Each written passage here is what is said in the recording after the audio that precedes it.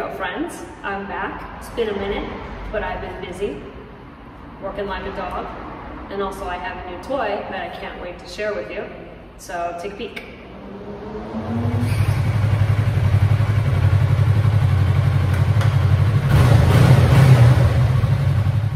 Now, enough about that toy. Let's pay attention to this toy.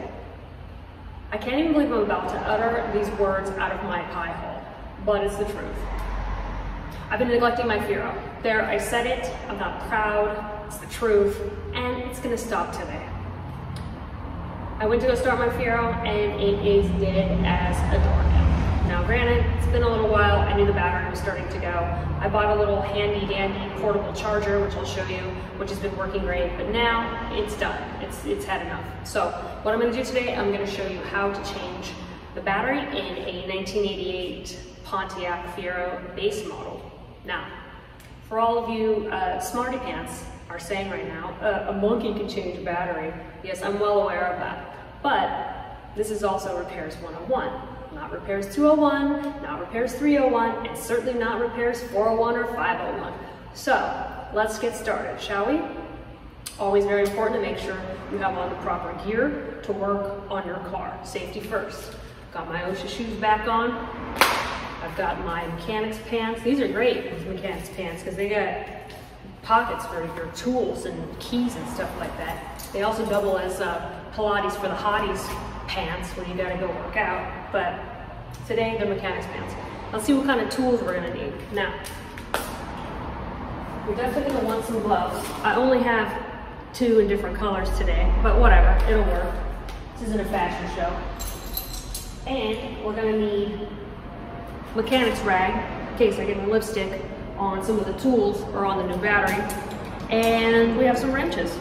So I think we're gonna need a 10mm on this thingy, on the Party Favor. You know how much I love the Party Favor tool, but we're gonna find out what that is. I know I'm gonna need a couple things once I go to the auto parts store when I swap out the batteries, so I'll show you those things before we get started.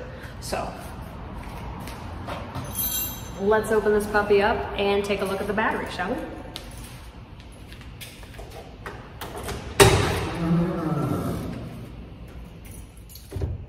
Okay, first let me show you how to tell if you have a dead battery.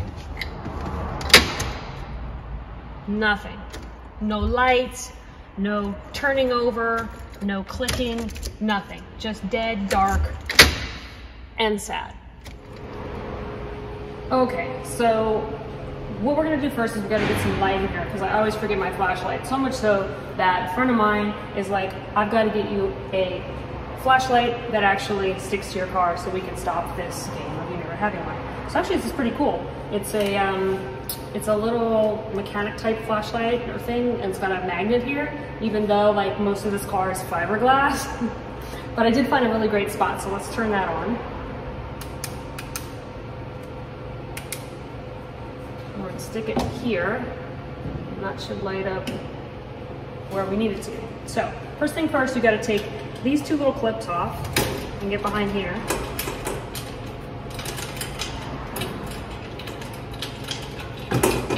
It's pretty easy to take that grill thing off. So we'll set that there, stay. And now we're gonna come over here and figure out which one. I think it's this. Hopefully this is 10mm, that I won't be able to get in there with this. So we're gonna have to try one of our wrenches. Now you wanna take the negative off first. So I'm gonna show you how to do that as soon as I figure out which one it is supposed to be. Okay, so we're gonna use a 5/16 wrench. We're gonna take off the negative first. So you wanna undo that. There, and then next we're going to do the negative, which over there, the positive, which is here.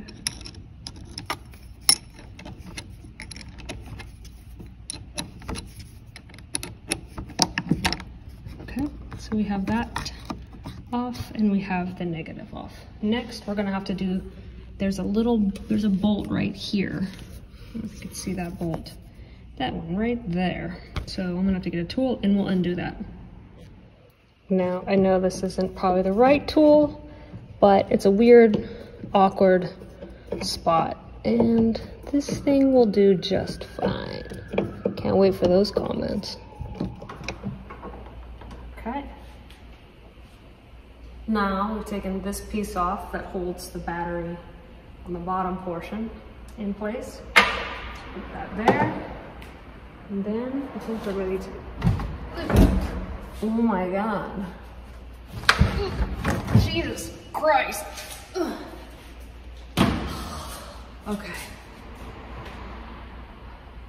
It looks pretty clean in there. I was gonna suggest that cleaning out the, let me show you. Cleaning out the tray thingy, but it looks pretty clean. So I'm not gonna worry about that right now. What we are gonna do now is off to the auto parts store, bring my battery, and come back with a freshie, and then we will install a new one and hope that my Fiero fires back up. Okay, I'm back from the auto parts store. I've got our new battery, and I didn't have to buy a tube of the dielectric grease because the battery comes with some. So let's glove up and then lube up. Okay, now that we're all lubed up, we're going to attach the positive first. We're gonna reverse that. So I'm gonna put that against there. Might take a second.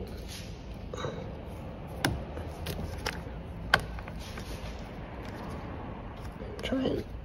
There we go.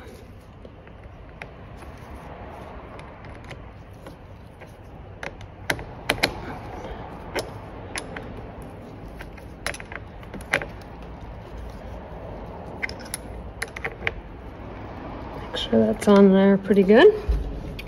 Now we'll do the negative. It's hard to see this one. Okay, so now we're gonna reattach this piece, which maybe I should have done before I put the battery in, but whatever, too late now.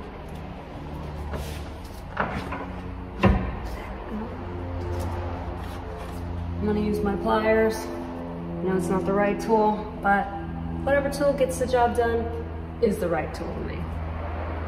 You don't even have to know the name of them. It's a thingy is all I care to call it, just a thingy. So let me screw this back in.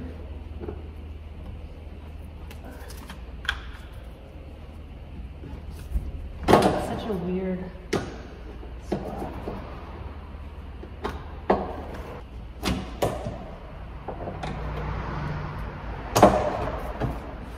Okay, like 50 turns later, it's in there. It's solid. It ain't going anywhere. Now. Okay, and then next we gotta put our grill thingy back on. There's a little piece here that has like a little slit that you can line up this bolt right here. Slide it. Should line up. That, screw back in. To the other side.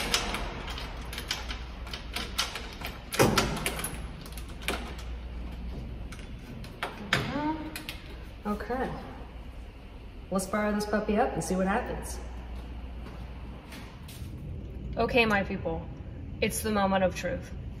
Please fire up, please fire up, please fire up. Here goes.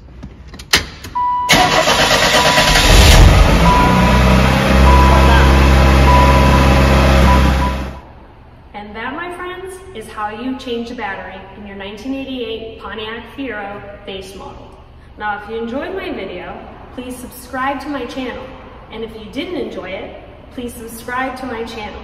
Now, earlier in the video, I told you I was going to show you my portable jumper that I bought. So here is that.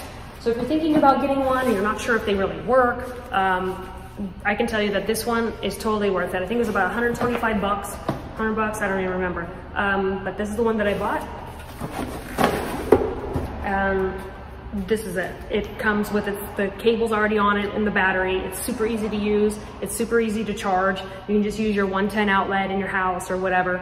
But this has saved my ass a couple times when the battery's going low and when the battery's dying in the Fiero, and just to get it started up, just to, you know, have the engine running every week or 2 weeks.